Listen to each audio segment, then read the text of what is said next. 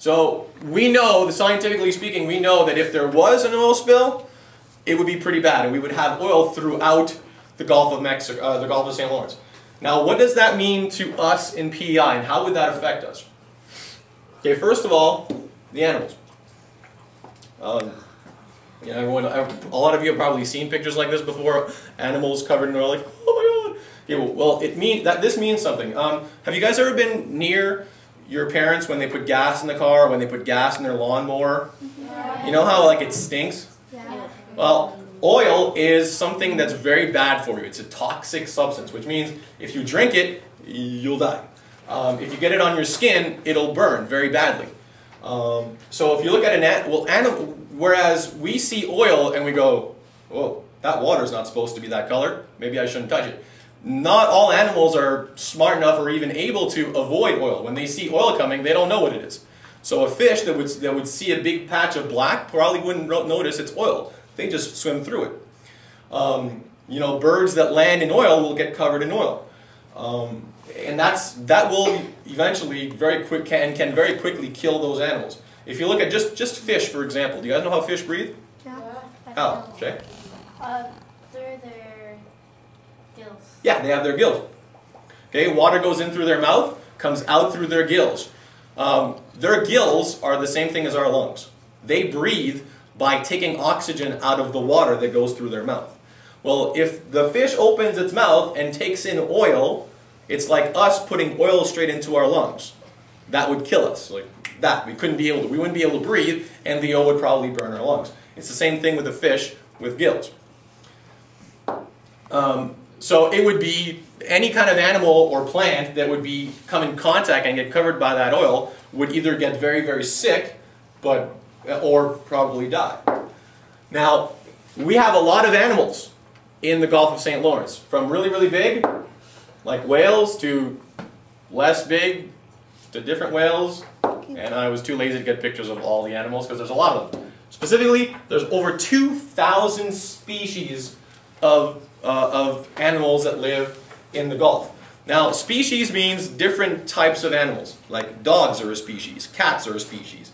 There's like a zillion species of birds and a billion species of fish.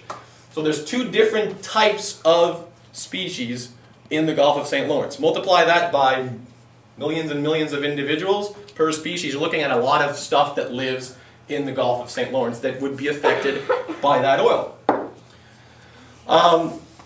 In a lot of cases, I don't know if you guys ever talked about like animals that are endangered or extinct, that kind of thing.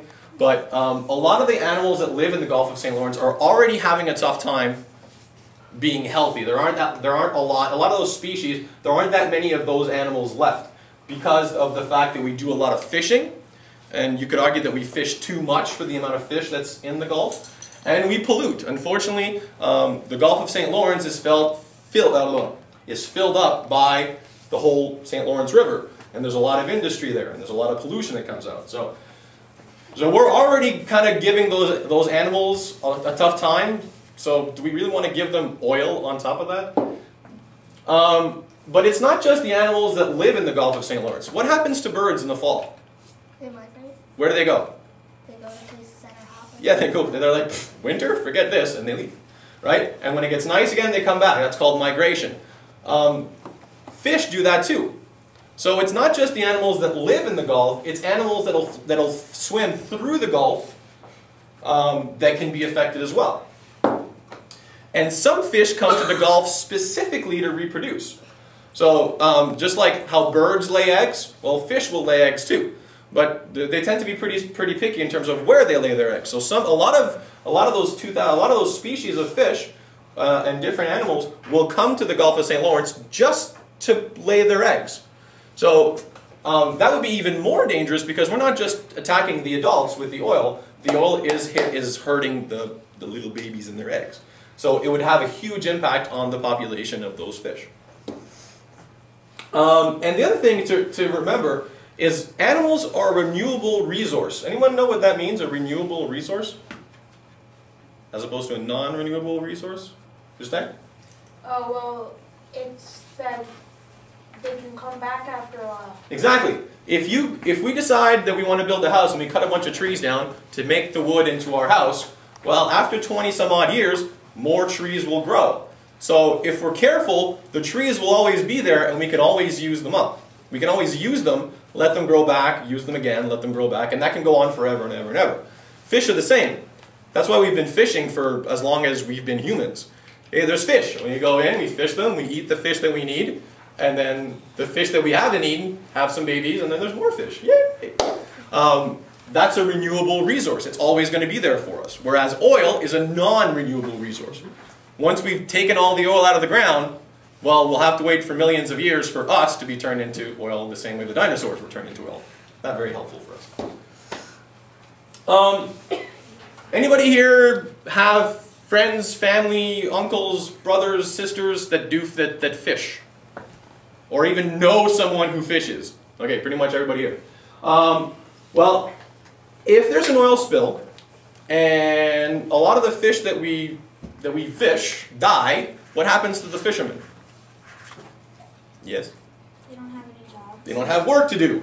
And we're not just talking about fish, we're talking about crabs and lobsters, and some people whale, some people hunt seal. That entire industry, everybody who depends on taking stuff out of the sea and selling it, they could be greatly affected.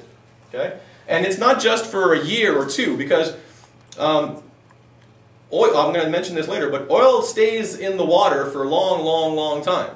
There was an oil spill in Alaska in 1988, I think, the Exxon Valdez big boat that crashed. There's still oil from that spill all over the shores in Alaska. So it could affect fishing in PI and throughout the Maritimes for a very long time. Another thing that PI depends, well, PI, you want to have a job in PI, the three big things are fishing, tourism, and farming, or teaching. Tourism is another big thing that would be affected. People come to PI because they like to see these sceneries, they like to see the red shores, and they like to see the seas and the waves. Oh, it's so beautiful. Well, if this scene is covered in oil, no one's going to come see it. No one's going to come to the Maritimes to see islands that are covered in oil. So an oil spill would not only affect our fishing industry, it would also affect our tourism industry, which are two of the big things that give us adults jobs and will someday give a lot of you guys jobs. Okay? Now a couple of facts about the spill, just to kind of like wrap things up. Anybody here know what conflict of interest means? Nobody? Conflict of interest?